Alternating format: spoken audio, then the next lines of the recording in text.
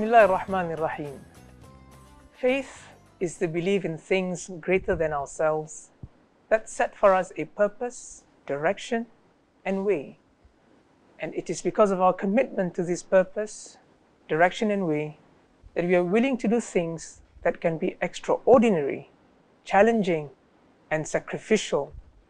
In our context, we speak of faith as Iman, belief in the Al-Ghaib, or unseen, from which we draw strength and a strong sense of purpose to worship God and to act and behave in ways that God prescribes.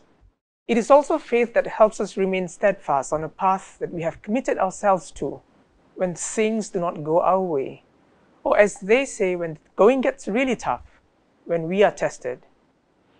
Do mankind think we will let them say they believe or they have faith when they have not been tested? Faith, therefore, is not isolated from our social realities. In both good and bad times, faith plays a very important role in our religious lives. It guides us on a moderate and balanced response, not to get too carried away with happy moments and not to sink and drown under the weight of challenges. We have rarely seen a test of such enormous scale for all of humanity in our living memory.